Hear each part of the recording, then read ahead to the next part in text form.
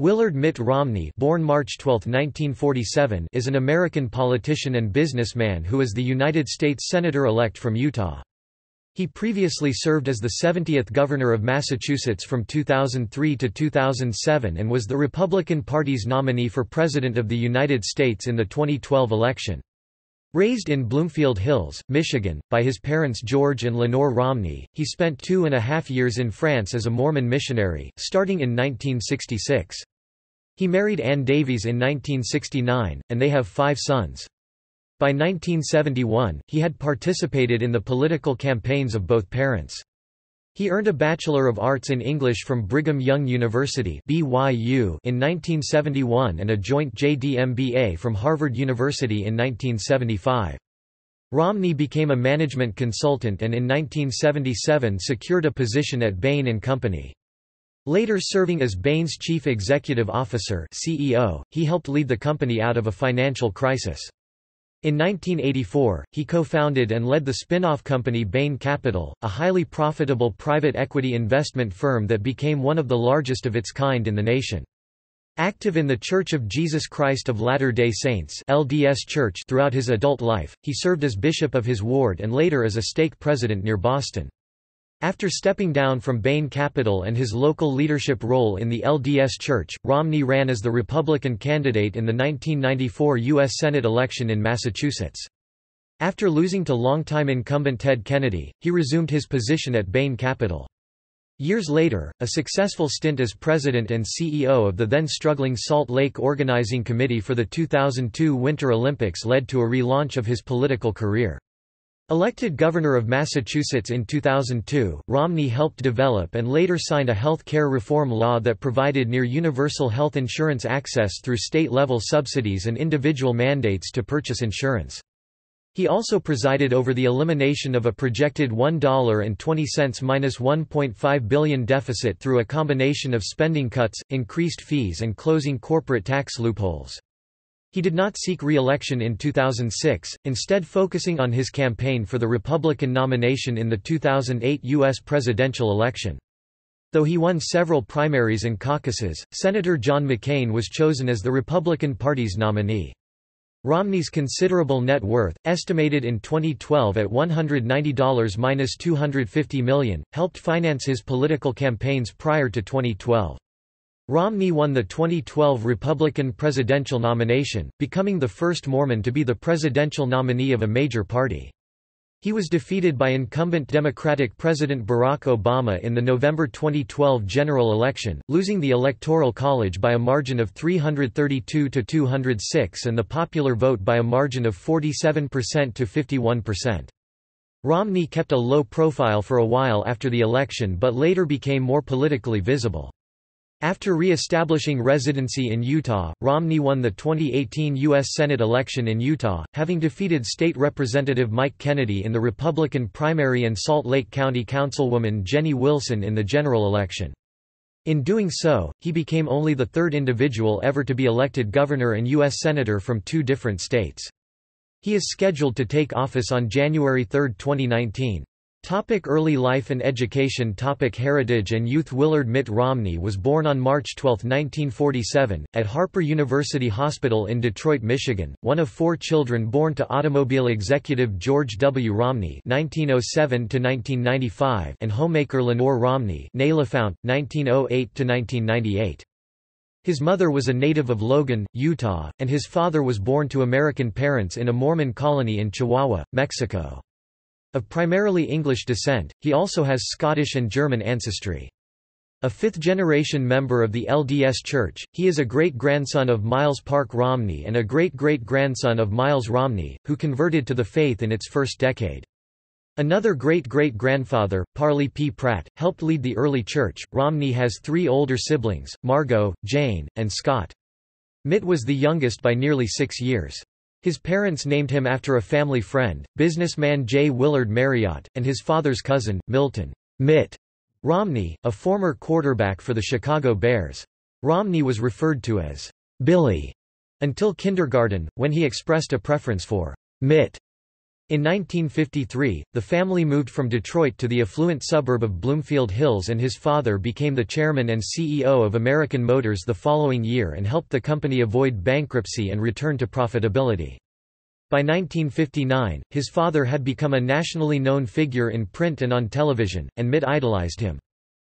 Romney attended public elementary schools until the 7th grade, when he enrolled as one of only a few Mormon students at Cranbrook School, a private upscale boys' preparatory school a few miles from his home. Many students there came from backgrounds even more privileged than his. Not particularly athletic, he also did not distinguish himself academically. He did participate in his father's successful 1962 Michigan gubernatorial campaign, and later worked as an intern in the governor's office. Romney took up residence at Cranbrook when his newly elected father began spending most of his time at the state capitol. At Cranbrook, Romney helped manage the ice hockey team, and he joined the pep squad. During his senior year, he joined the cross-country running team. He belonged to 11 school organizations and school clubs overall, including the Blue Key Club, a booster group that he had started. During his final year there, his academic record improved but fell short of excellence. Romney was involved in several pranks while attending Cranbrook. He has since apologized for those, stating that some of the pranks may have gone too far. In March of his senior year, he began dating Ann Davies. She attended the private Kingswood School, the sister school to Cranbrook. The two became informally engaged around the time of his June 1965 graduation. University, France Mission, Marriage, and Children, 1965–75. Romney attended Stanford University during the 1965–66 academic year. He was not part of the counterculture of the 1960s then taking form in the San Francisco Bay Area. As opposition to United States involvement in the Vietnam War grew, a group staged a May 1966 sit-in at Stanford's administration building to demonstrate against draft status tests. Romney joined a counter-protest against that group. He continued to enjoy occasional pranks. In July 1966, he began a 30-month stint in France as a Mormon missionary, a traditional rite of passage in his family. He arrived in Le Havre, where he shared cramped quarters under meager conditions. Rules against drinking, smoking, and dating were strictly enforced. On average, individual Mormon missionaries do not gain many converts, and Romney was no exception. He later estimated 10 to 20 for his entire mission. He initially became demoralized and later recalled it as the only time when most of what I was trying to do was rejected. He soon gained recognition within the mission for the many homes he called on and the repeat visits he was granted. He became a zone leader in Bordeaux in early 1968, and soon thereafter became an assistant to the mission president in Paris. Residing at the mission home for several months, he enjoyed a mansion far more comfortable than the digs he had had elsewhere in the country. When the French expressed opposition to the U.S. role in the Vietnam War, Romney debated them. Those who yelled at him and slammed their doors in his face merely reinforced his resolve. In June 1968, he was in southern France and driving an automobile that was hit by another vehicle, which seriously injured him and killed one of his passengers, the wife of the mission president. Romney then became co-president of a mission that had become demoralized and disorganized after the May 1968 general strike and student uprisings and the car accident. With Romney rallying the others, the mission met its goal of 200 baptisms for the year, the most in a decade. By the end of his stint in December 1968, he was overseeing the work of 175 others. As a result of his experience there, Romney developed a lifelong affection for France and its people and has also remained fluent in French. At their first meeting following his return, Romney and Ann Davies reconnected and decided to get married. Romney began attending BYU, where she had been studying. The couple married on March 21, 1969, in a civil ceremony in Bloomfield Hills, and on the following day, they flew to Utah for a Mormon wedding ceremony at the Salt Lake Temple. Ann had converted to the faith while he was away. Mitt had missed much of the tumultuous anti-Vietnam War movement in America while away in France. Upon his return, he was surprised to learn that his father had joined that same movement during his unsuccessful 1968 presidential campaign. George was now serving in President Richard Nixon's cabinet as United States Secretary of Housing and Urban Development. In a June 1970 newspaper profile of children of cabinet members, Mitt said that U.S. involvement in the war had been misguided. "If it wasn't a political blunder to move into Vietnam, I don't know what is," but supported Nixon's ongoing Cambodian incursion as a sincere attempt to bring the war to a conclusion. During the U.S. military draft for the Vietnam War, Romney sought and received 2 2s student deferments, then a 4d ministerial deferment while living in France as a missionary. He later sought and received 2 additional student deferments. When those ran out, the result of the December 1969 draft lottery where he drew number 300 ensured he would not be drafted. At culturally conservative BYU, Romney remained isolated from much of the upheaval of that era. He became president of the Cougar Club Booster organization and showed a newfound discipline in his studies. During his senior year, he took a leave of absence to work as driver and advance man for eventually unsuccessful Senate campaign of his mother, Lenore Romney. Together, they visited all 83 Michigan counties. He earned a Bachelor of Arts in English with highest honors in 1971, giving commencement addresses to both the College of Humanities and to the whole of BYU. The Romneys' first son, Taggart, was born in 1970 while they were undergraduates at BYU and living in a basement apartment. Anne subsequently gave birth to Matthew (1971) and Joshua (1975). Benjamin (1978) and Craig (1981) were born after Romney had begun his career. Romney wanted to pursue a business career, but his father advised him that a law degree would be valuable to his career even if he never practiced law. As a result, he enrolled in the recently created 4-year Joint Juris Doctor, Master of Business Administration program coordinated between Harvard Law School and Harvard Business School. He readily adapted to the business school's pragmatic, data-driven case study method of teaching. Living in a Belmont, Massachusetts house with Anne and their 2 children, his social experience differed from most of his classmates. He was non-ideological and did not involve himself in the political issues of the day. He graduated in 1975 cum laude from the law school, in the top third of that class, and was named a Baker Scholar for graduating in the top 5% of his business school class.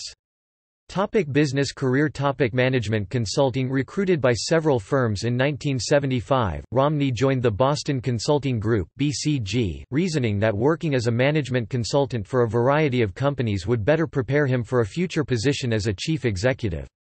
Part of a 1970s wave of top graduates who chose to go into consulting rather than join a large company directly, he found his legal and business education useful in his job. He applied BCG principles such as the growth share matrix, and executives viewed him as having a bright future there. At the Boston Consulting Group, he was a colleague of Benjamin Netanyahu, with whom he formed a friendship that has lasted for more than 40 years. In 1977, he was hired by Bain & Company, a management consulting firm in Boston formed a few years earlier by Bill Bain and several other ex-BCG employees.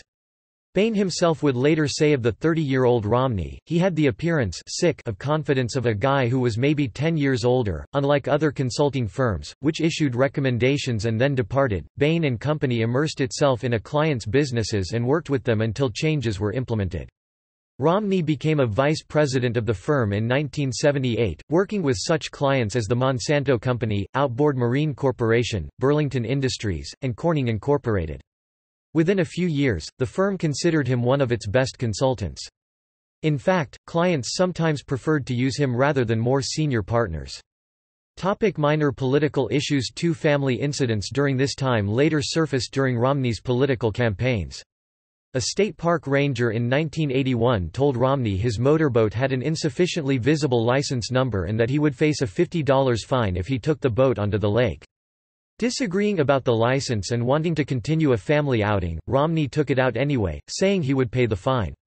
The ranger arrested him for disorderly conduct.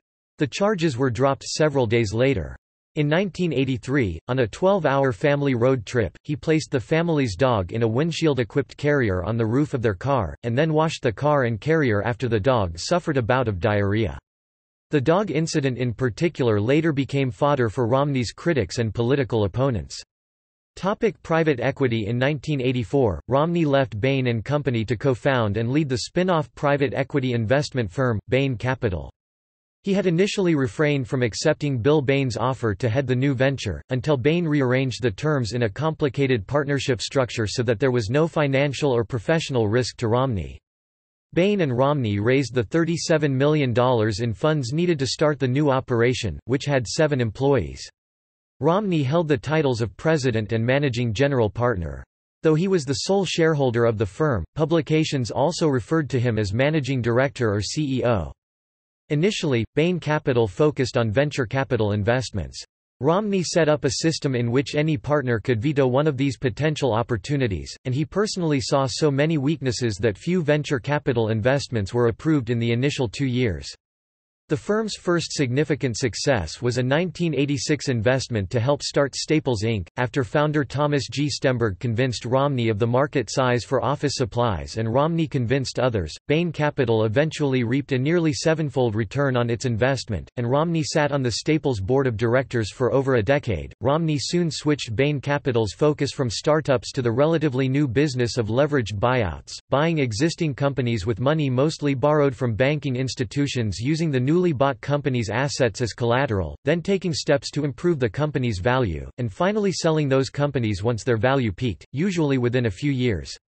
Bain Capital lost money in many of its early leveraged buyouts, but then found deals that made large returns. The firm invested in or acquired Accuride Corporation, Brookstone, Domino's Pizza, Sealy Corporation, Sports Authority, and Artisan Entertainment, as well as some lesser-known companies in the industrial and medical sectors. Much of the firm's profit was earned from a relatively small number of deals. Bain Capital's overall success to failure ratio was about even. Romney discovered few investment opportunities himself, and those that he did, often failed to make money for the firm. Instead, he focused on analyzing the merits of possible deals that others brought forward and on recruiting investors to participate in them once approved. Within Bain Capital, Romney spread profits from deals widely within the firm to keep people motivated, often keeping less than 10% for himself. Data-driven, Romney often played the role of a devil's advocate during exhaustive analysis of whether to go forward with a deal. He wanted to drop a Bain Capital hedge fund that initially lost money, but other partners disagreed with him and it eventually made billions. He opted out of the Artisan Entertainment deal, not wanting to profit from a studio that produced R-rated films. Romney served on the board of directors of Damon Corporation, a medical testing company later found guilty of defrauding the government. Bain Capital tripled its investment before selling off the company, and the fraud was discovered by the new owners. Romney was never implicated. In some cases, Romney had little involvement with a company once Bain Capital acquired it. Bain Capital's leveraged buyouts sometimes led to layoffs, either soon after acquisition or later after the firm had concluded its role. Exactly how many jobs Bain Capital added compared to those lost because of these investments and buyouts is unknown, owing to a lack of records and Bain Capital's penchant for privacy on behalf of itself and its investors. Maximizing the value of acquired companies and the return to Bain's investors, not job creation, was the firm's primary investment goal. Bain Capital's acquisition of Ampad exemplified a deal where it profited handsomely from early payments and management fees, even though the subject company itself later went into bankruptcy. Dade Behring was another case where Bain Capital received an eightfold return on its investment, but the company itself was saddled with debt and laid off over 1,000 employees before Bain Capital exited. The company subsequently went into bankruptcy, with more layoffs, before recovering and prospering. Referring to the layoffs that sometimes occurred, Romney said in 2007, "Sometimes the medicine is a little bitter, but it is necessary to save the life of the patient. My job was to try and make the enterprise successful, and in my view the best security a family can have is that the business they work for is strong." In 1990, facing financial collapse, Bain & Company asked Romney to return. Announced as its new CEO in January 1991, he drew a symbolic salary of $1, remaining managing general partner of Bain Capital during this time. He oversaw an effort to restructure Bain & Company's employee stock ownership plan and real estate deals, while rallying the firm's 1,000 employees, imposing a new governing structure that excluded Bain and the other founding partners from control, and increasing fiscal transparency. He got Bain and other initial owners who had removed excessive amounts of money from the firm to return substantial amounts, and persuaded creditors, including the Federal Deposit Insurance Corporation, to accept less than full payment. Within about a year, he had led Bain & Company to a return to profitability. He turned Bain & Company over to new leadership and returned to Bain Capital in December 1992. Romney took a leave of absence from Bain Capital from November 1993 to November 1994 to run for the U.S. Senate. During that time, Ampad workers went on strike and asked Romney to intervene. Against the advice of Bain Capital lawyers, Romney met the strikers, but told them he had no position of active authority in the matter. By 1999, Bain Capital was on its way towards becoming one of the foremost private equity firms in the nation, having increased its number of partners from 5 to 18, with 115 employees and $4 billion under management. The firm's average annual internal rate of return on realized investments was 113% and its average yearly return to investors was around 50 to 80% on their investments. Starting in February 1999, Romney took a paid leave of absence from Bain Capital in order to serve as the president and CEO of the 2002 Salt Lake City Olympic Games Organizing Committee. Billed in some public statements as keeping a part-time role, Romney remained the firm's sole shareholder, managing director, CEO, and president, signing corporate and legal documents, attending to his interests within the firm, and conducting prolonged negotiations for the terms of his departure. He did not involve himself in day-to-day operations of the firm or in the investment decisions of Bain Capital's new private equity funds. He retained his position on several boards of directors during this time and regularly returned to Massachusetts to attend meetings. In August 2001, Romney announced that he would not return to Bain Capital. His separation from the firm concluded in early 2002. He transferred his ownership to other partners and negotiated an agreement that allowed him to receive a share of the profits as a retired partner in some Bain Capital entities, including buyout and investment funds. The private equity business continued to thrive, earning him millions of dollars in annual income. Personal wealth. As a result of his business career, Romney and his wife had a net worth of between $190 and $250 million, including their retirement account, worth between $20 and $100 million. Most of that wealth has been held in blind trusts since 2003, some of it offshore. An additional blind trust, valued at $100 million in 2012, exists in the name of their children. In 2010, Romney and his wife received about $22 million in income, almost all of it from investments such as dividends, capital gains, and carried interest, and they paid about $3 million in federal income taxes, for an effective tax rate of 14%. For the years 1990 to 2010, their effective federal tax rates were above 13% with an average rate of about 20%. Romney has tithed to the LDS Church regularly, and donated generously to LDS Church-owned BYU. In 2010, for example, he and his wife gave $1.5 million to the church. The Romney family's Tyler Charitable Foundation gave out about $650,000 in that year, some of which went to organizations that fight diseases. LDS Church service. During his business career, Romney held several positions in the local lay clergy. In the early 1970s, Romney served in a ward bishopric. He then served for a time as a seminary teacher and then as a member of the Stake High Council of the Boston Stake while Richard L. Bushman was stake president. In 1977, he became a counselor to the president of the Boston Stake. He served as bishop of the ward at Belmont, Massachusetts, from 1981 to 1986. As such, in addition to home teaching, he also formulated Sunday services and classes using LDS scriptures to guide the congregation. After the destruction of the Belmont Meetinghouse by a fire of suspicious origins in 1984, he forged links with other religious institutions, allowing the congregation to rotate its meetings to other houses of worship during the reconstruction of the Belmont Building. From 1986 to 1994, Romney was president of the Boston Stake, which included more than a dozen wards in eastern Massachusetts and almost 4,000 church members. He organized a team to handle financial and management issues, sought to counter anti-Mormon sentiments, and tried to solve social problems among poor Southeast Asian converts.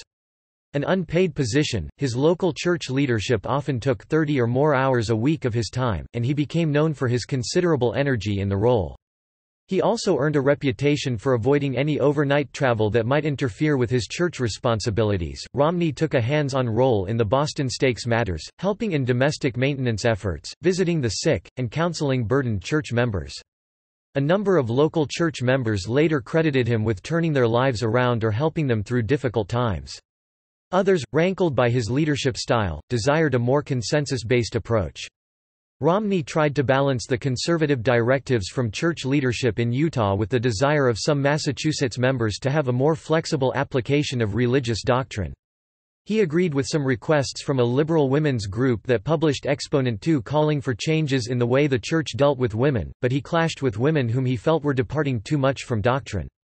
In particular, he counseled women not to have abortions except in the rare cases allowed by LDS doctrine and encouraged unmarried women facing unplanned pregnancies to give up their babies for adoption. Romney later said that the years spent as an LDS minister gave him direct exposure to people struggling financially and empathy for those with family problems. 1994 U.S. senatorial campaign. For much of his business career, Romney did not take public political stances. He had kept abreast of national politics since college, however, and the circumstances of his father's presidential campaign loss had irked him for decades. He registered as an independent and voted in the 1992 presidential primaries for the Democratic former senator from Massachusetts, Paul Tsongas. By 1993, Romney had begun thinking about entering politics, partly based upon Ann's urging and partly to follow in his father's footsteps.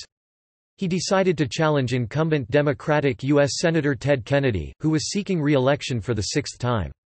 Political pundits viewed Kennedy as vulnerable that year, in part because of the unpopularity of the Democratic Congress as a whole, and in part because this was Kennedy's first election since the William Kennedy Smith trial in Florida, in which the senator's reputation had suffered.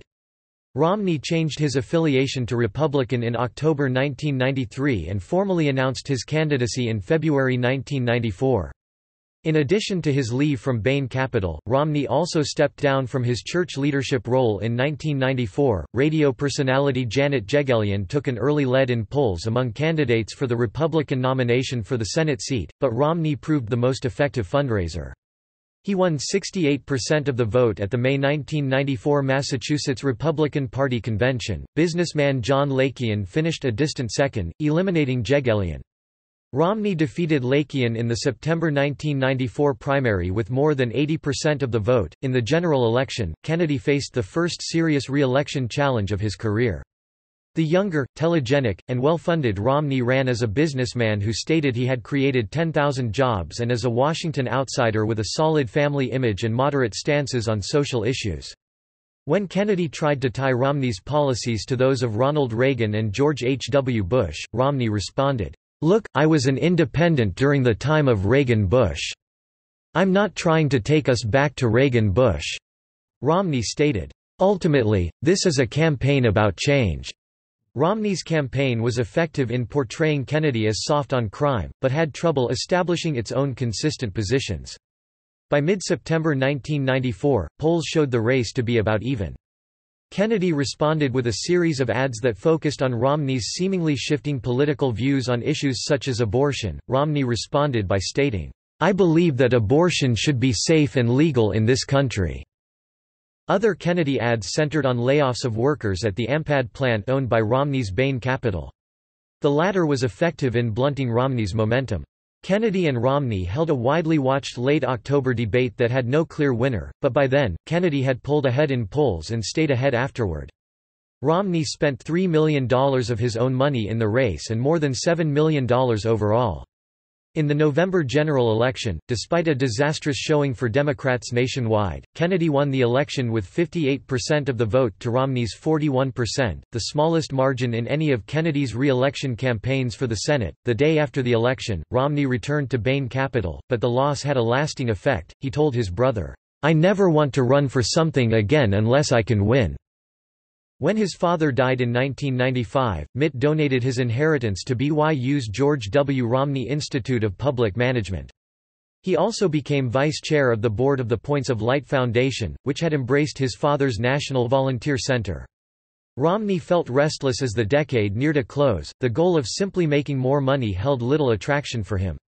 Although no longer in a local leadership position in his church, he still taught Sunday school.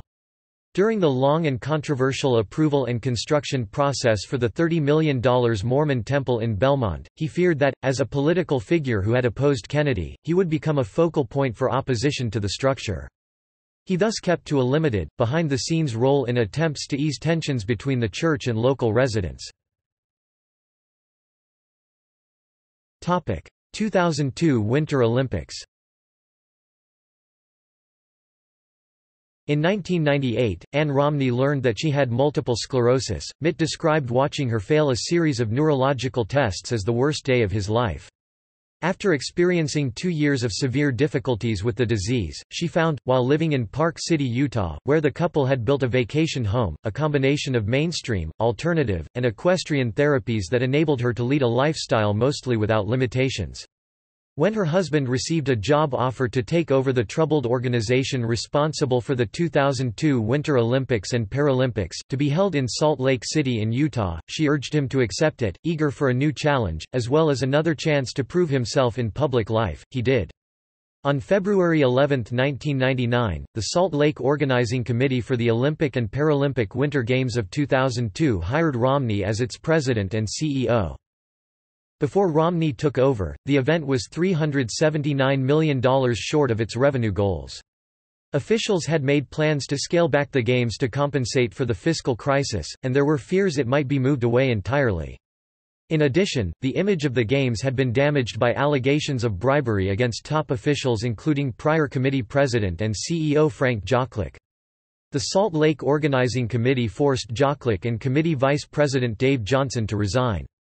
Utah power brokers, including Governor Mike Leavitt, searched for someone with a scandal-free reputation to take charge of the Olympics. They chose Romney based on his business and legal expertise as well as his connections to both the LDS Church and the state. The appointment faced some initial criticism from both non-Mormons and Mormons that it represented cronyism and made the Games seem too Mormon-dominated. Romney donated to charity the $1.4 million in salary and severance payments he received for his 3 years as president and CEO, and also contributed $1 million to the Olympics. Romney restructured the organization's leadership and policies. He reduced budgets and boosted fundraising, alleviating the concerns of corporate sponsors while recruiting new ones. Romney worked to ensure the safety of the Games following the September 11, 2001 terrorist attacks by coordinating a $300 million security budget. He oversaw a $1.32 billion total budget, 700 employees, and 26,000 volunteers. The federal government provided approximately $400 million to $600 million of that budget, much of it a result of Romney's having aggressively lobbied Congress and federal agencies. It was a record level of federal funding for the staging of a U.S. Olympics. An additional $1.1 billion of indirect federal funding came to the state in the form of highway and transit projects. Romney emerged as the local public face of the Olympic effort, appearing in photographs, in news stories, on collectible Olympics pins depicting Romney wrapped by an American flag, and on buttons carrying phrases like, "Hey, Mitt, we love you." Robert H. Garf, the chair of the organizing committee, later said, "It was obvious that he had an agenda larger than just the Olympics," and that Romney wanted to use the Olympics to propel himself into the national spotlight and a political career. Garf believed the initial budget situation was not as bad as Romney portrayed, given there were still 3 years to reorganize. Utah Senator Bob Bennett said that much of the needed federal money was already in place. An analysis by the Boston Globe later stated that the committee had nearly $1 billion in committed revenues at that time. Olympics critic Steve Pace, who led Utahns for responsible public spending, thought Romney exaggerated the initial fiscal state to lay the groundwork for a well-publicized rescue.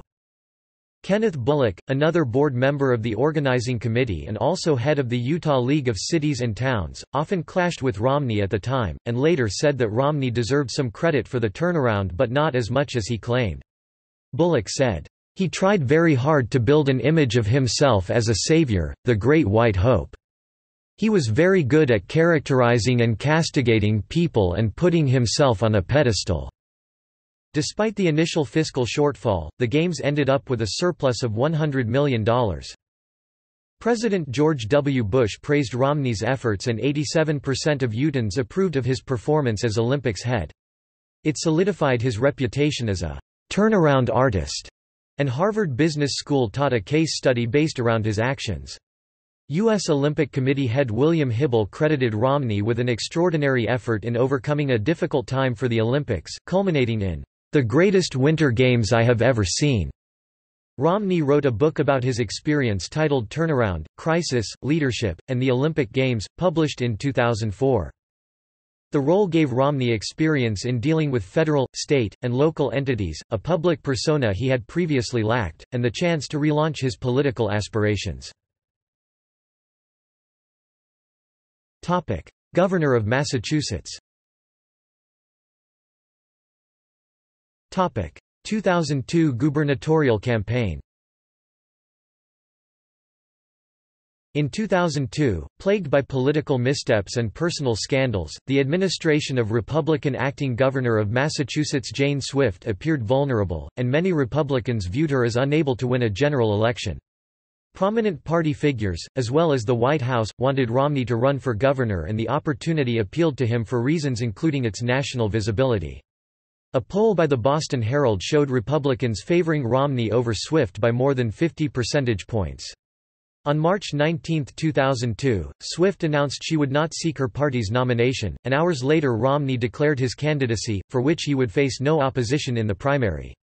In June 2002, the Massachusetts Democratic Party challenged Romney's eligibility to run for governor, noting that state law required 7 years consecutive residence and that Romney had filed his state tax returns as a Utah resident in 1999 and 2000. In response, the bipartisan Massachusetts State Ballot Law Commission unanimously ruled that he had maintained sufficient financial and personal ties to Massachusetts and was, therefore, an eligible candidate. Romney again ran as a political outsider. He played down his party affiliation, saying he was not a partisan Republican, but rather a moderate with progressive views.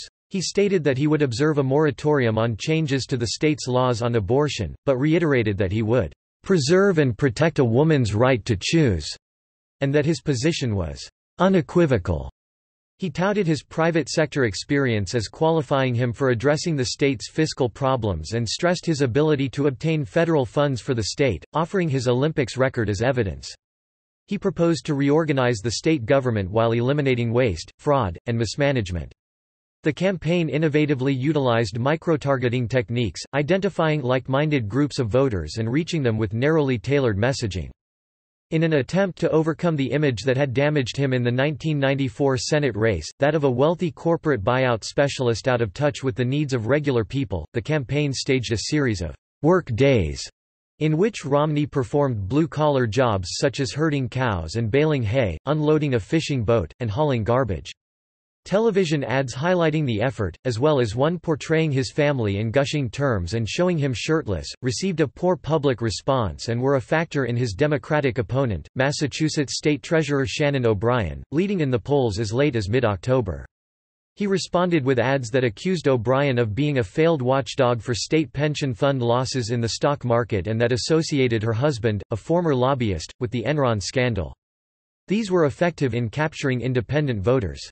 O'Brien said that Romney's budget plans were unrealistic. The two also differed on capital punishment and bilingual education, with Romney supporting the former and opposing the latter. During the election, Romney contributed more than $6 million, a state record at the time, to the nearly $10 million raised for his campaign overall. On November 5, 2002, he won the governorship, earning 50% of the vote to O'Brien's 45%. Tenure, 2003–2007. The swearing-in of Romney as the 70th governor of Massachusetts took place on January 2, 2003. He faced a Massachusetts state legislature with large Democratic majorities in both houses, and had picked his cabinet and advisers based more on managerial abilities than partisan affiliation. He declined a governor's salary of $135,000 during his term. Upon entering office in the middle of a fiscal year, he faced an immediate $650 million shortfall and a projected $3 billion deficit for the next year. Unexpected revenue of $1–1.3 billion from a previously enacted capital gains tax increase and $500 million in new federal grants decreased the deficit to $1.20–1.5 billion. Through a combination of spending cuts, increased fees, and removal of corporate tax loopholes, the state achieved surpluses of around $600–700 million during Romney's last 2 full fiscal years in office, although it began running deficits again after that. Romney supported raising various fees, including those for driver's licenses and gun licenses, to raise more than $300 million. He increased a special gasoline retailer fee by 2 cents per gallon, generating about $60 million per year in additional revenue. Opponents said the reliance on fees sometimes imposed a hardship on those who could least afford them. Romney also closed tax loopholes that brought in another $181 million from businesses over the next 2 years and over $300 million for his term. He did so in the face of conservative and corporate critics who viewed these actions as tax increases. The state legislature, with the governor's support, cut spending by $1.6 billion, including $700 million in reductions in state aid to cities and towns. The cuts also included a $140 million reduction in state funding for higher education, which led state-run colleges and universities to increase fees by 63% over 4 years. Romney sought additional cuts in his last year as governor by vetoing nearly 250 items in the state budget. A heavily Democratic legislature overrode all the vetoes. The cuts in state spending put added pressure on localities to reduce services or raise property taxes, and the share of town and city revenues coming from property taxes rose from 49% to 53%. The combined state and local tax burden in Massachusetts increased during Romney's governorship. He did propose a reduction in the state income tax rate that the legislature rejected. Romney sought to bring near universal health insurance coverage to the state. This came after Staples founder Tom Stemberg told him at the start of his term that doing so would be the best way he could help people.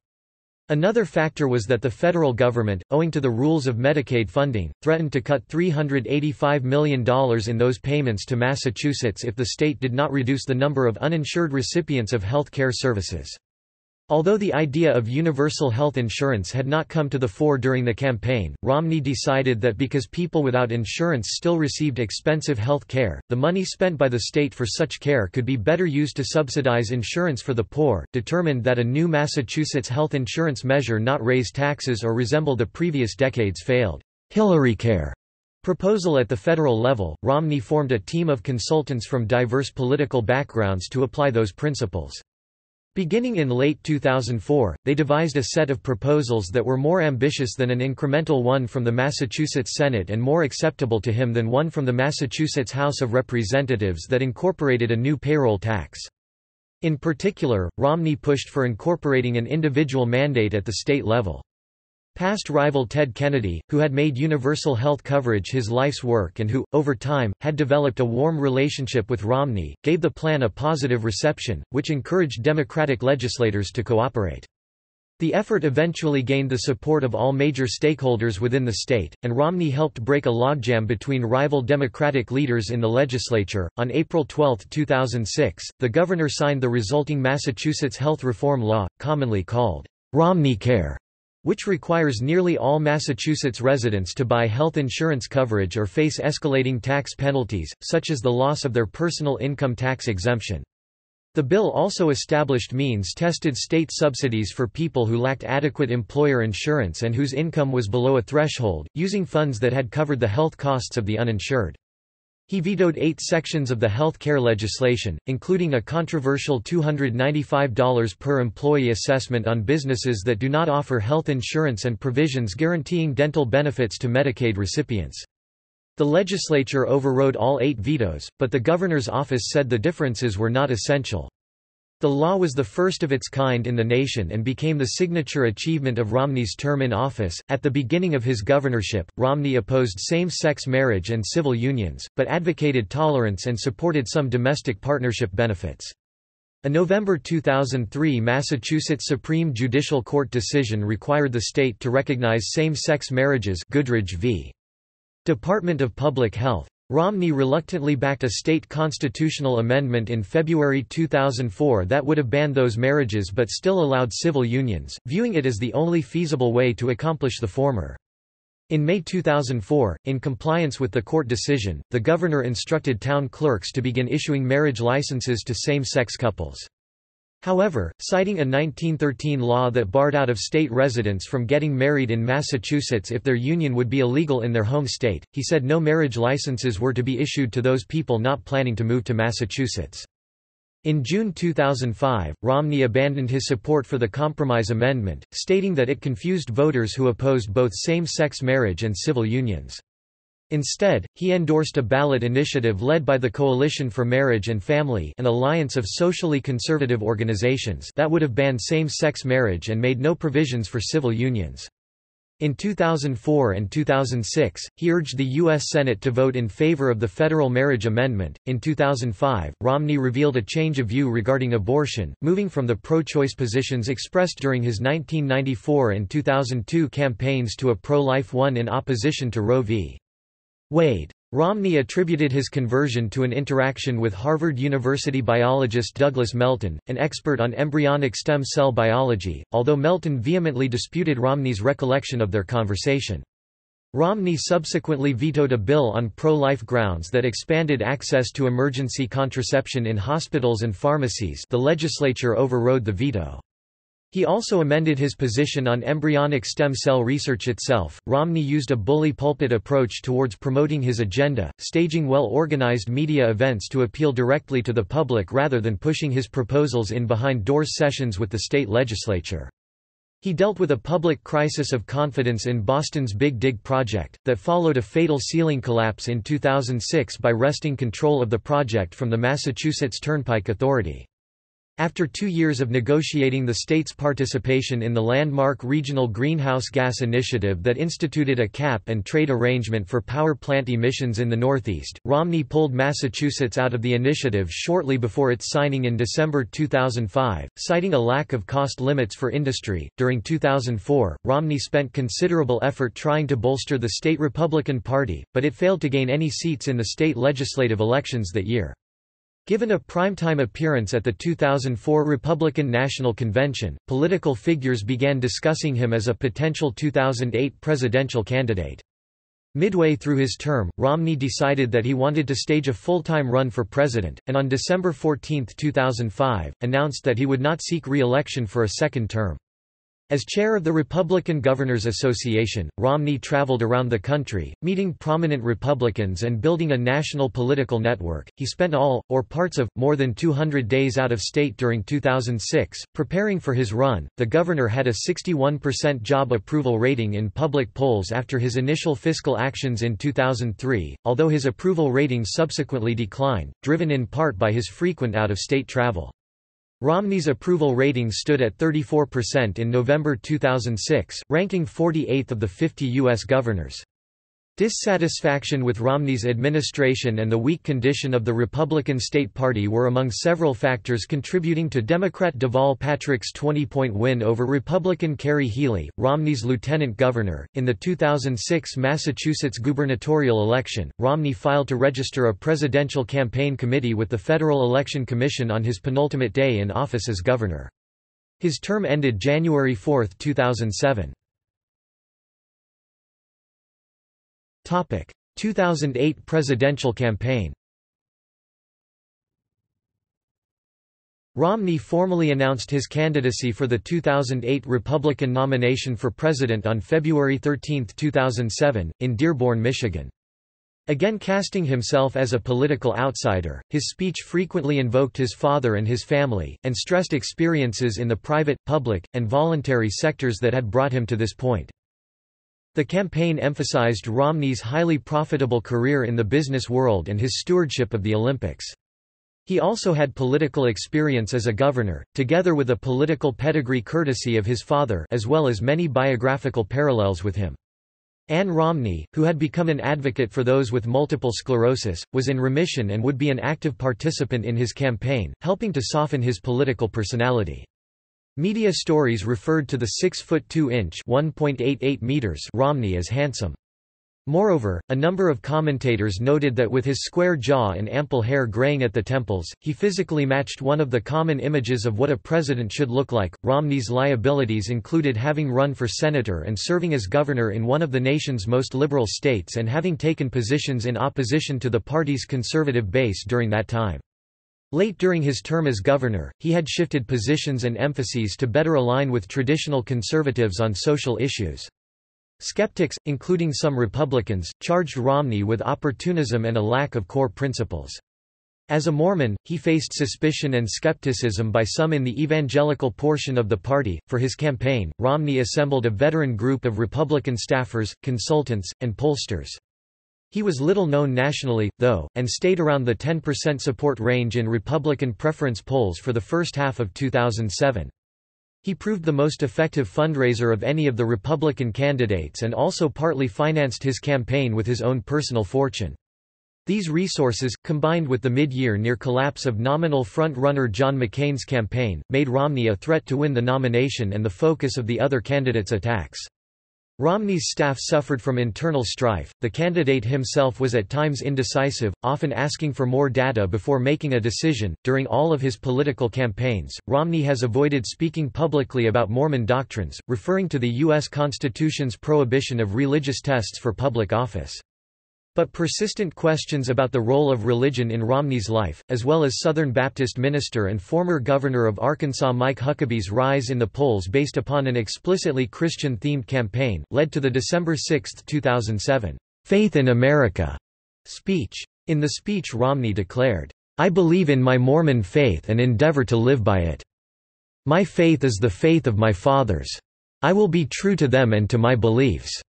Romney added that he should neither be elected nor rejected based upon his religion, and echoed Senator John F. Kennedy's famous speech during his 1960 presidential campaign in saying, "I will put no doctrine of any church above the plain duties of the office and the sovereign authority of the law."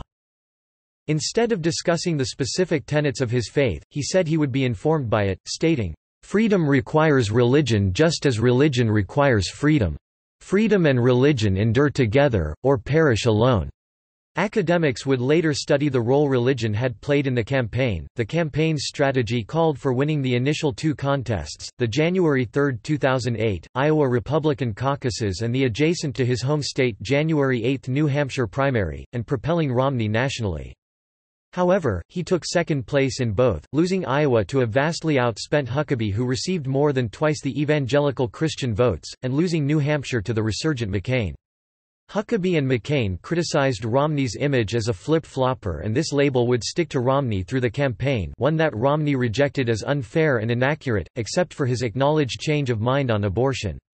Romney seemed to approach the campaign as a management consulting exercise, and showed a lack of personal warmth and political feel. Journalist Evan Thomas wrote that Romney came off as a phony, even when he was perfectly sincere.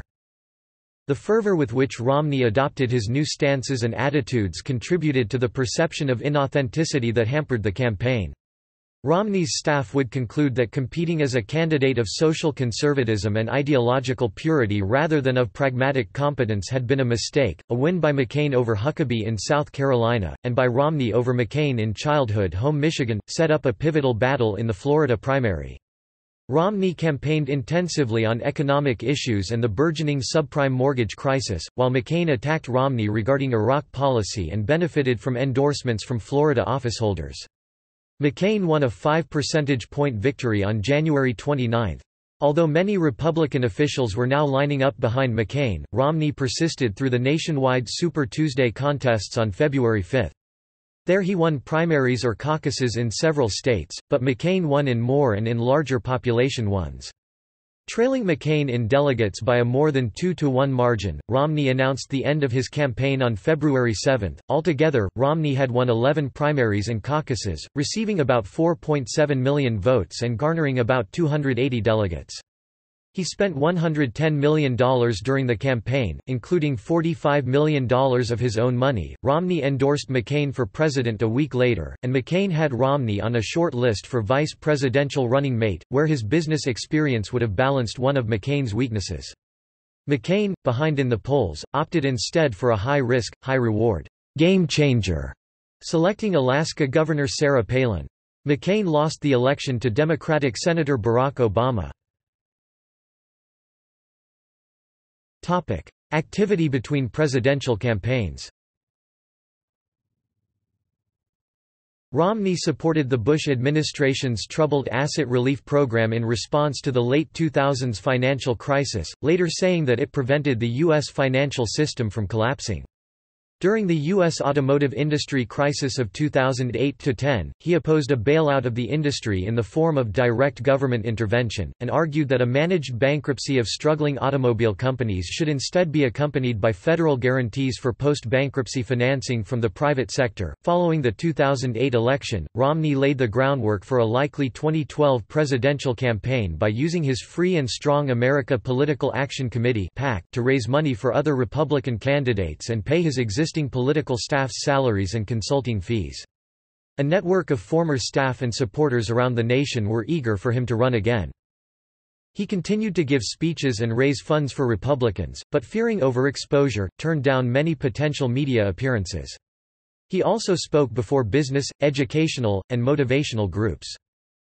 From 2009 to 2011, he served on the board of directors of Marriott International, founded by his namesake J. Willard Marriott. He had previously served on it from 1993 to 2002. In 2009, the Romneys sold their primary residence in Belmont and their ski chalet in Utah, leaving them an estate along Lake Winnipesaukee in Wolfboro, New Hampshire, and an oceanfront home in the La Jolla district of San Diego, California, which they had purchased the year before.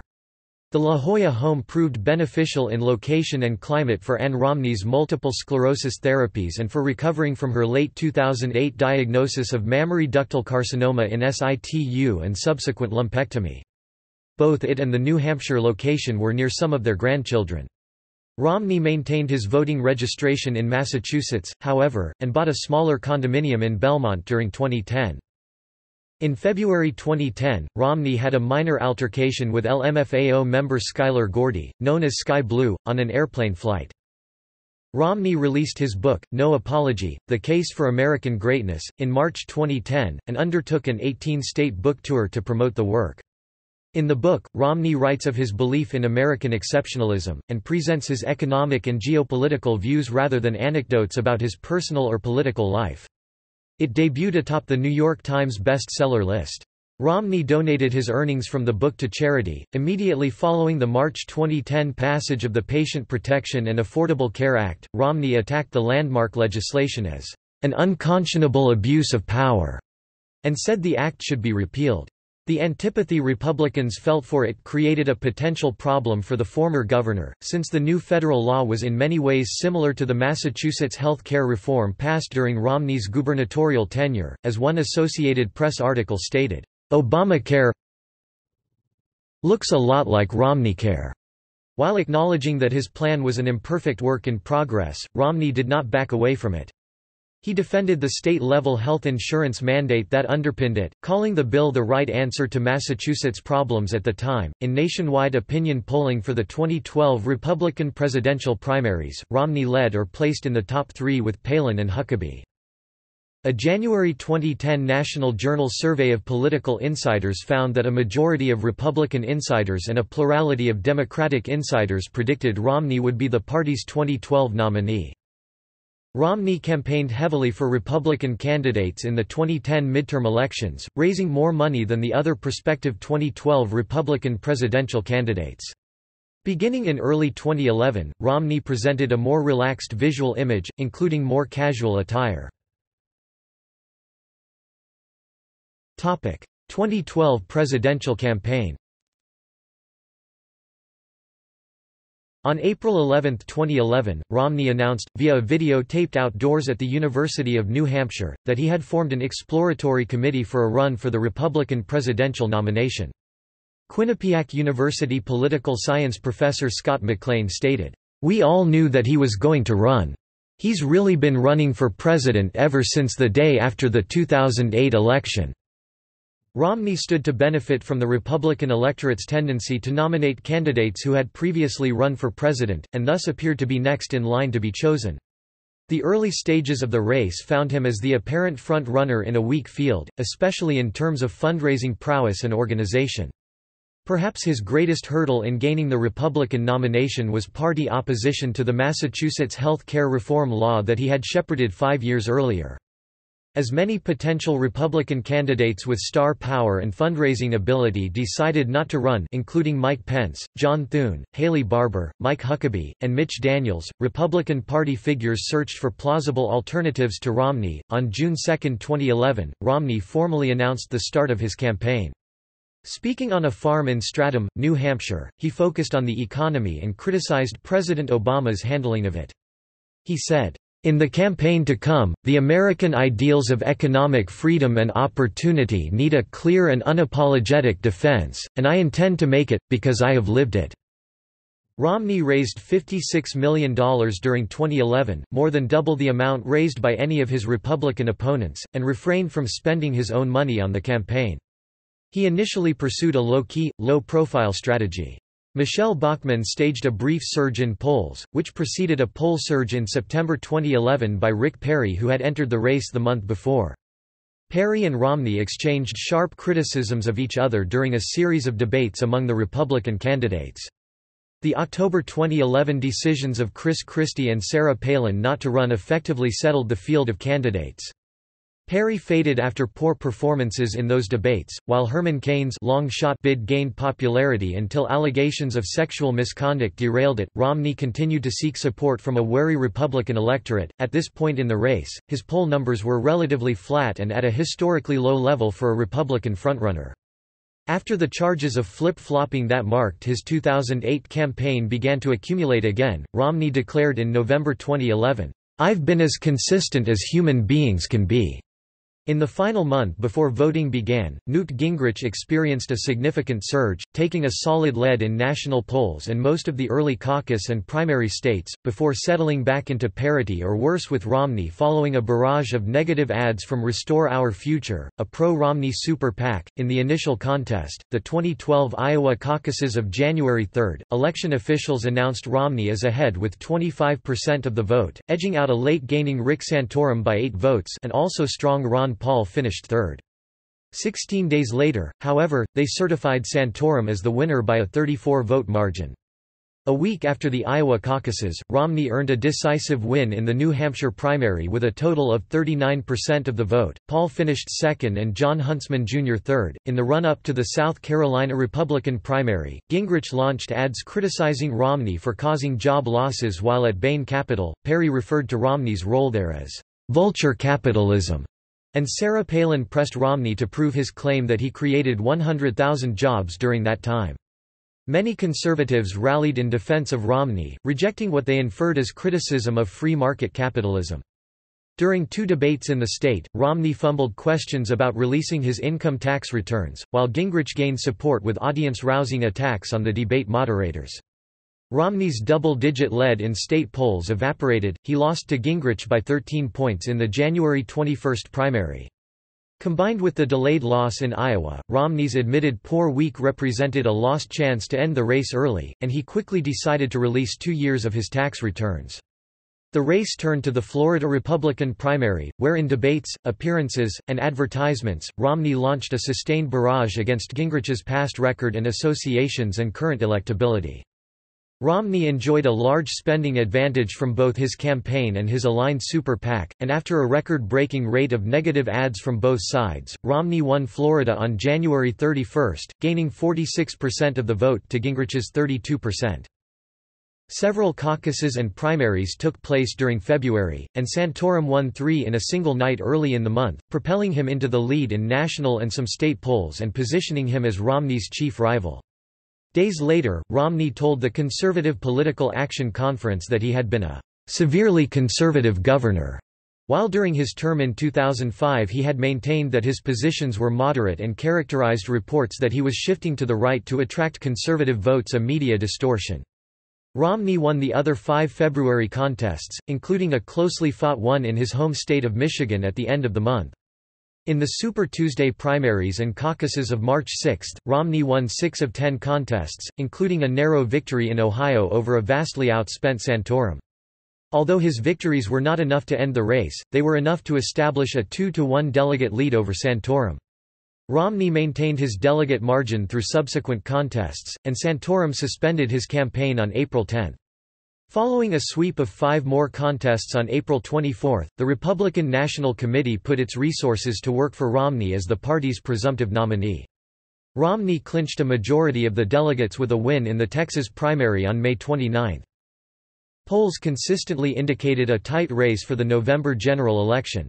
Negative ads from both sides dominated the campaign, with Obama's proclaiming that Romney shipped jobs overseas while at Bain Capital and kept money in offshore tax havens and Swiss bank accounts.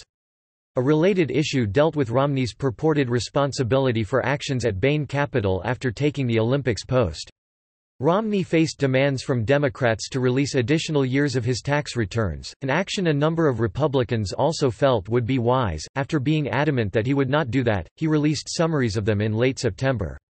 During May and June, the Obama campaign spent heavily and was able to paint a negative image of Romney in voters' minds before the Romney campaign could construct a positive one. In July 2012, Romney visited the United Kingdom, Israel, and Poland, meeting leaders in an effort to raise his credibility as a world statesman.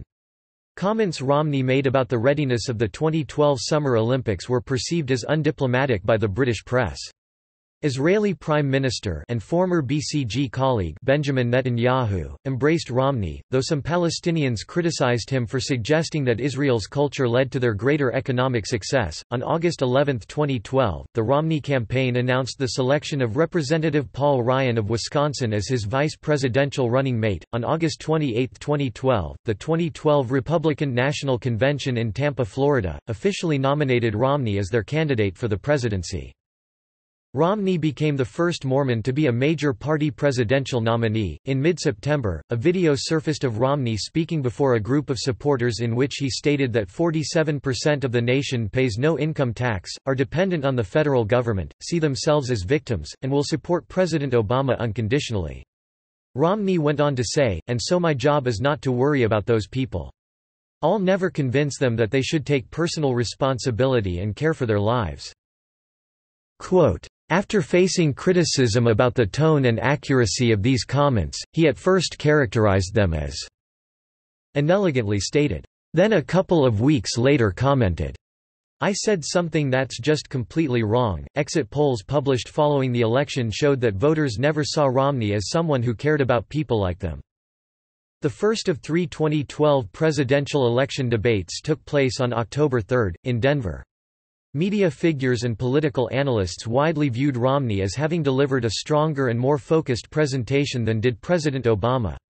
That initial debate overshadowed Obama's improved presentation in the last 2 debates later in October, and Romney maintained a small advantage in the debates when seen as a whole. The election took place on November 6, and Obama was projected the winner at about 11:14 p.m. Eastern Standard Time. Romney garnered 206 Electoral College votes to Obama's 332, losing all but one of 9 battleground states, and 47% of the nationwide popular vote to Obama's 51%. Media accounts described Romney as shell-shocked by the result. He and his senior campaign staff had disbelieved public polls showing Obama narrowly ahead, and had thought they were going to win until the vote tallies began to be reported on the evening of the election. But Romney's get-out-the-vote operation had been inferior to Obama's, both in person-to-person organization and in voter modeling and outreach technology, the latter exemplified by the failure of the Project Orca application. In his concession speech to his supporters, he said, "Like so many of you, Paul and I have left everything on the field. We have given our all to this campaign. I so wish that I had been able to fulfill your hopes to lead this country in a different direction, but the nation chose another leader." Reflecting on his defeat during a conference call to hundreds of fundraisers and donors a week after the election, Romney attributed the outcome to Obama's having secured the votes of specific interest groups, including African Americans, Hispanic Americans, young people, and women, by offering them what Romney called, "extraordinary financial gifts." The remark drew heavy criticism from prominent members of the Republican Party. Political positions.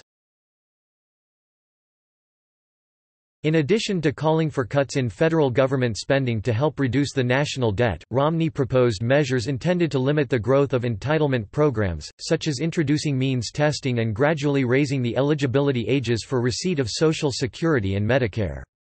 He supported substantial increases in military spending and promised to invest more heavily in military weapons programs while increasing the number of active duty military personnel.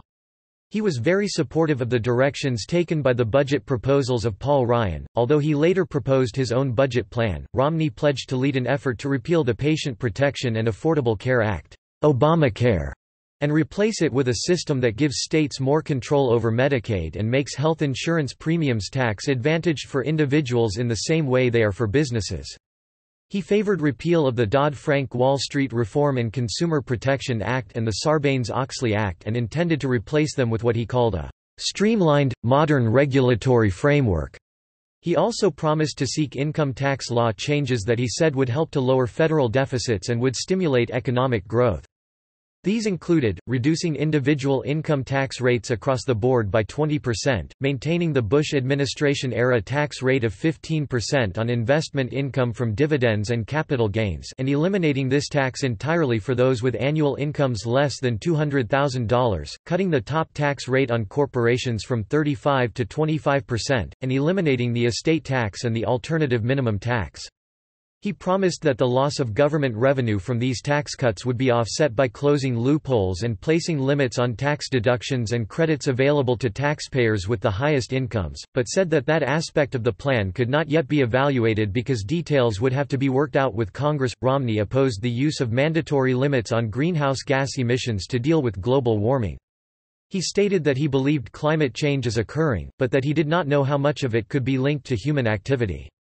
He was a proponent of increased domestic oil drilling, hydraulic fracturing, fracking, building more nuclear power plants, and reducing the regulatory authority of the Environmental Protection Agency. He believed North American energy independence could be achieved by 2020. Romney labeled Russia as America's #1 geopolitical foe, and asserted that preventing Iran from obtaining a nuclear capability should be America's highest national security priority. Romney stated his strong support for Israel. He planned to formally label China a currency manipulator and take associated counteractions unless that country changed its trade practices. Romney supported the Patriot Act, the continued operation of the Guantanamo Bay detention camp, and use of enhanced interrogation techniques against suspected terrorists. Romney described same-sex marriage as a state issue while running for the Senate in 1994, and he opposed a constitutional ban on same-sex marriage in 2002. Romney opposed same-sex marriage and civil unions, although he favored domestic partnership legislation that gives certain legal rights to same-sex couples, such as hospital visitation.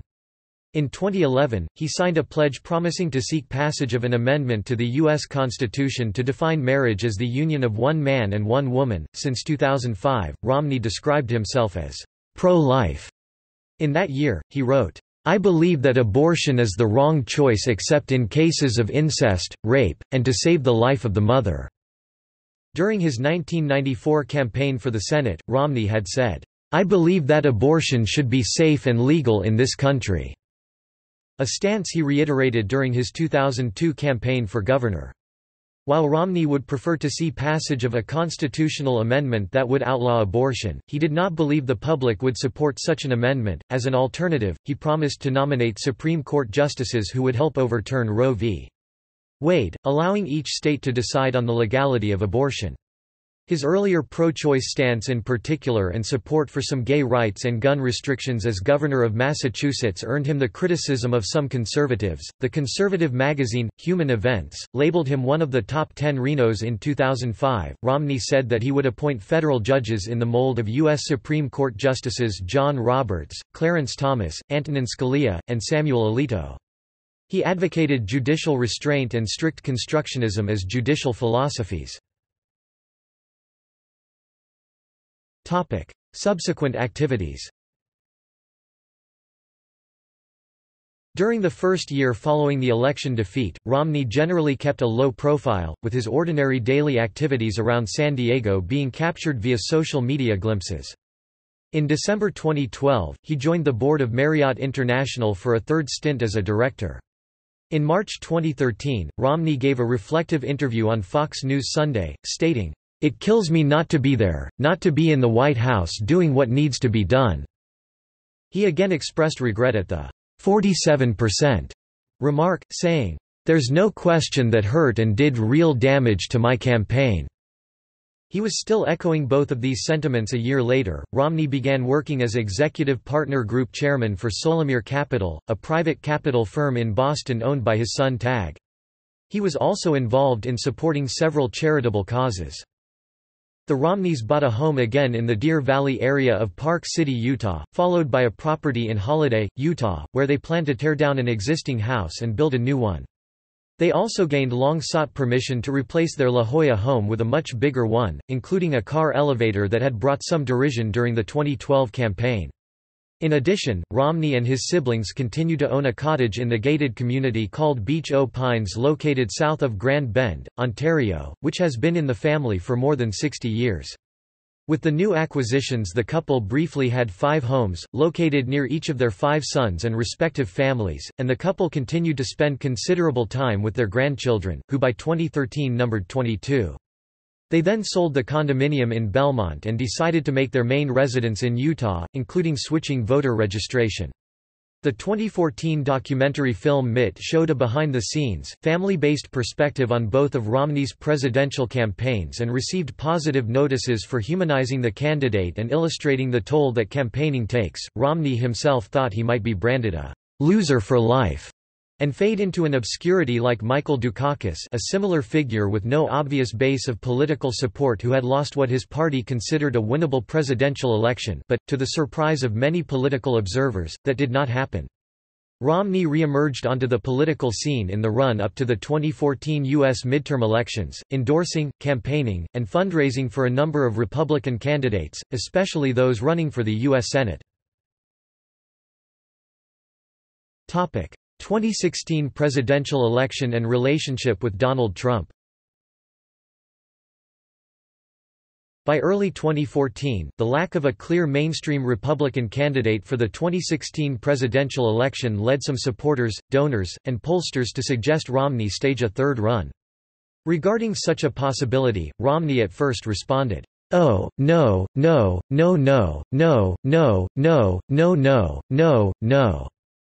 Nevertheless, speculation continued. The declining popularity of President Obama led to buyer's remorse among some voters. The 2014 Russian military intervention in Ukraine made Romney's number one geopolitical foe remark look prescient, and an August 2014 poll of Iowan Republicans showed Romney with a large lead there over other potential 2016 candidates.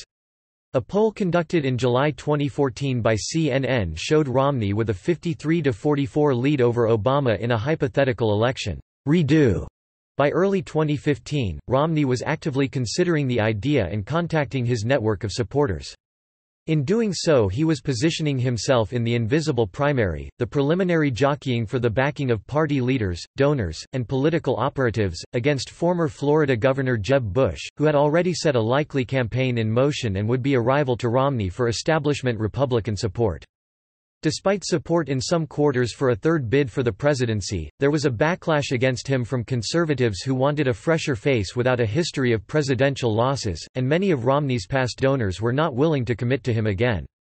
Romney announced on January 30, 2015 that he would not run for president in 2016, saying that while he thought he could win the nomination, "one of our next generation of Republican leaders" would be better positioned to win the general election. As the Republican presidential nomination race went into the primaries season, Romney had not endorsed anyone but was one of the Republican establishment figures who were becoming increasingly concerned about the front-runner status of New York businessman Donald Trump. Romney publicly criticized Trump for not releasing his taxes, saying there might be a bombshell in them. Trump responded by calling Romney one of the dumbest and worst candidates in the history of Republican politics. Then Romney gave a speech on March 3, 2016, at the Hinckley Institute of Politics, that represented a scathing attack on Trump's personal behavior, business performance, and domestic and foreign policy stances. He said Trump was a phony, a fraud. He's playing members of the American public for suckers. And that if we Republicans choose Donald Trump as our nominee, the prospects for a safe and prosperous future are greatly diminished. In response, Trump dismissed Romney as a choke artist Romney's speech represented an unprecedented attack by a major U.S. party's most recent presidential nominee against the party's current front-runner for the nomination. Romney encouraged Republicans to engage in tactical voting, by supporting whichever of the remaining rivals had the best chance to beat Trump in any given state, and as such Romney announced he was voting for, although not endorsing, Ted Cruz for president prior to the March 22 Utah caucus. As the race went on, there was some evidence of tactical voting occurring, and some partial arrangements were formed among candidates, but by May 3 Trump had defeated all his opponents and became the party's presumptive nominee. Romney then announced that he would not support Trump in the general election, saying, "I am dismayed at where we are now, I wish we had better choices." In June, Romney said that he would not vote for Democratic nominee Hillary Clinton either, saying, "It's a matter of personal conscience. I can't vote for either of those two people." He suggested that he may vote for a third-party candidate, or write in his wife's name, saying she would be an ideal president. When pressed on who of Trump and Clinton was more qualified to be president, Romney quoted P.J. O'Rourke, "Hillary Clinton is wrong on every issue, but she's wrong within the normal parameters." He considered voting for the Libertarian ticket of former Republican governors Gary Johnson and Bill Weld, saying that he would get to know Gary Johnson better and see if he's someone who I could end up voting for, adding that, "If Bill Weld were at the top of the ticket, it would be very easy for me to vote for Bill Weld for president." In September he called for Johnson to be included in the presidential debates, and in October it emerged that independent candidate Evan McMullin was using an email list of 2.5 million Romney supporters to raise money. McMullin's chief strategist said that it was purchased from Romney for president and that, "We'll let other folks discuss what that may mean and certainly never speak for Romney." A spokeswoman for Romney said that the list had been rented by several political candidates in the presidential primary, and by countless other political and commercial users in the time since the 2012 campaign. And Romney made no public comment on McMullin's candidacy. Romney and his wife cast early ballots in Utah, but he declined to say who he voted for. After Trump won the election, Romney congratulated him via phone call and on Twitter. On November 19, Romney met with the president-elect at the Trump National Golf Club in Bedminster, New Jersey, reportedly to discuss the position of Secretary of State, a position which ultimately went to Rex Tillerson. In February 2017, Romney stated that Trump is off to a very strong start in fulfilling his campaign promises, although he has no regrets about his anti-Trump speech. A year later, Trump gave his endorsement for Romney's 2018 Senate campaign. Romney was treated for prostate cancer in summer 2017. Topic: U.S. Senator from Utah. Topic: 2018 U.S. senatorial campaign. In September and October 2017, press reports said that should U.S. Senator Orrin Hatch retire, Romney would run in Utah for that seat in 2018. On January 2, 2018, after Hatch announced that he would retire, Romney changed his Twitter location from Massachusetts to Holiday, Utah, contributing to speculation that he may be considering a run for Hatch's Senate seat. On February 1, Romney tweeted that he would make an announcement on February 15, but delayed that announcement the day before out of respect for the victims of the Marjory Stoneman Douglas High School shooting. On February 16, 2018, Romney formally launched his campaign through a video message posted on Facebook and Twitter. At the state Republican nominating convention held on April 21, 2018, Romney received 1,585 delegate votes, 49.12%, finishing narrowly second to State Rep. Mike Kennedy, who secured 1,642 delegate votes, 50.88%. Since neither Romney nor Kennedy garnered the necessary 60% of delegate votes to claim the convention endorsement, the two candidates competed in a June 26 primary election. In the primary, Romney defeated Kennedy by a margin of 71.7% to 28.3%. In the November 6 general election, which was held as part of the 2018 midterm elections, Romney won easily over his Democratic opponent Jenny Wilson. With his election, he is set to become the third individual to have served as governor of one state and senator from another state. The other two were William W. Bibb, who served as a U.S. Senator from Georgia and then became the first governor of Alabama, and Sam Houston, who was the sixth governor of Tennessee before becoming a U.S. Senator from Texas. Awards and honors.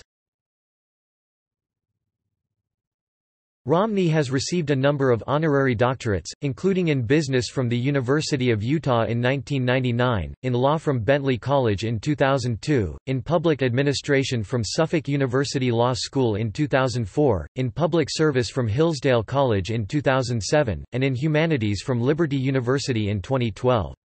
He also received one from Southern Virginia University in 2013 and ones in 2015 from Jacksonville University, Utah Valley University, and St. Anselm College. People magazine included Romney in its 50 Most Beautiful People list for 2002, and in 2004, a foundation that promotes the Olympic truce, gave him its inaugural Truce Ideal Award. The Cranbrook School gave him their Distinguished Alumni Award in 2005. In 2008, he shared with his wife Anne, the Canterbury Medal from the Becket Fund for Religious Liberty, for refusing to compromise their principles and faith during the presidential campaign. In 2012, Time magazine included Romney in their list of the 100 most influential people in the world.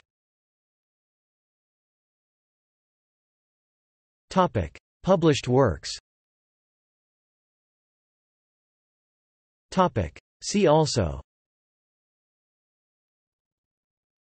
List of governors of Massachusetts, List of United States Republican Party presidential tickets, President of the Organizing Committee for the Olympic Games.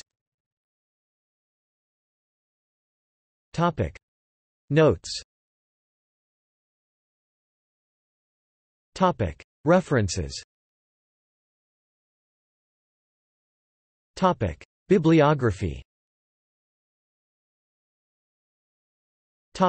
Further reading and viewing. External links. Official website. Profile at VoteSmart. Financial information, Federal Office at the Federal Election Commission. Mitt Romney at Curlie. Appearances on C-SPAN.